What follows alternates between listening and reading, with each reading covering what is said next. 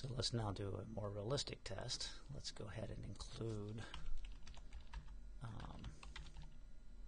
a reference over to our actual project here that we want to test. So we'll include that, and workspace, and it's the command parser project. So we say OK, OK, clicked OK there, and let's take a quick look here. Let's say we want to test a parsed message. So we're going to include the header for that. Okay, and let's add a reference to that library as well. So back to the same place, libraries, and we can just use the workspace again. We can say command parser, we can go to the release, and that's the library we want to test right there. Say OK, we can say OK,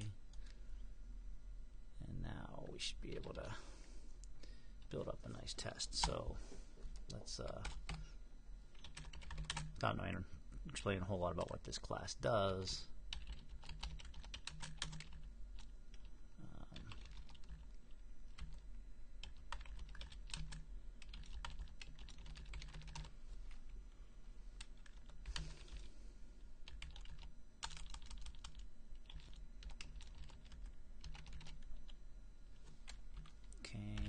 String, and then we can tell parsed message to parse, and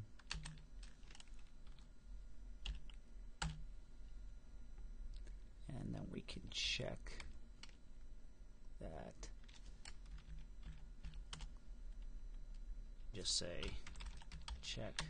You can also use type ahead here to see what's in there. So check equal, and let's just take our command. Let's compare that to, this is the piece that should come back as the command.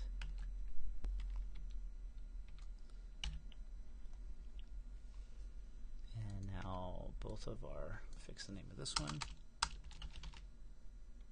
And let's just make this one pass. NetBurner doesn't pull in any of the includes by default. So let's just say include string, and using standard string, come in and tell them about it. Okay.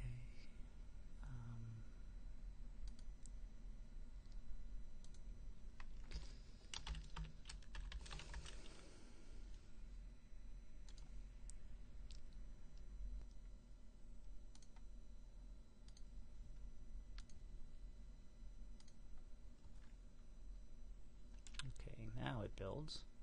So there's our parser test.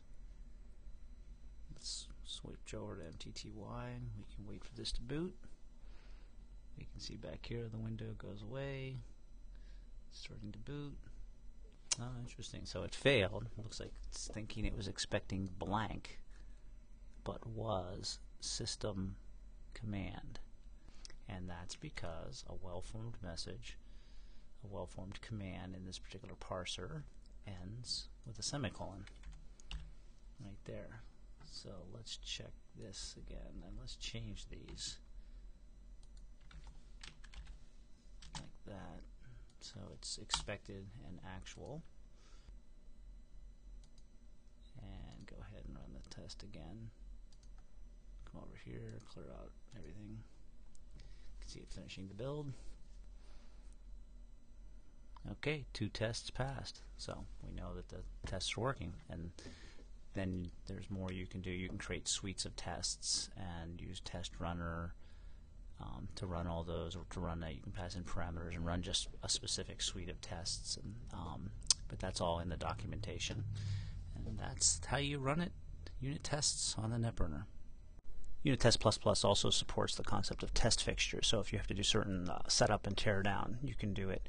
So here's a couple of tests on a class called command, and we're instantiating it twice, and then we're using this insert command twice with the same command string, and all the commands does is associates a string with a function pointer. So I've already rewritten this up above, so we'll get rid of these two commands now, and we'll go look at how it's done with test fixtures.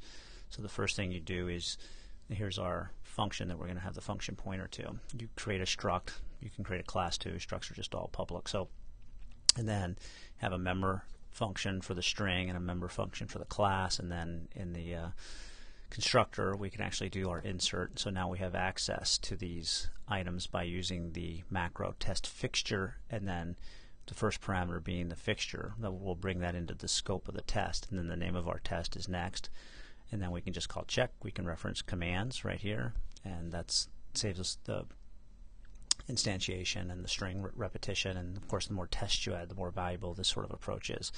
And then here's where we're testing the execute command, and again we're just going right to the commands member variable and the command string and using that, and we can build this, and we have quite a few more tests now. Let's go ahead and run our parser test, and let's pop over to mtty.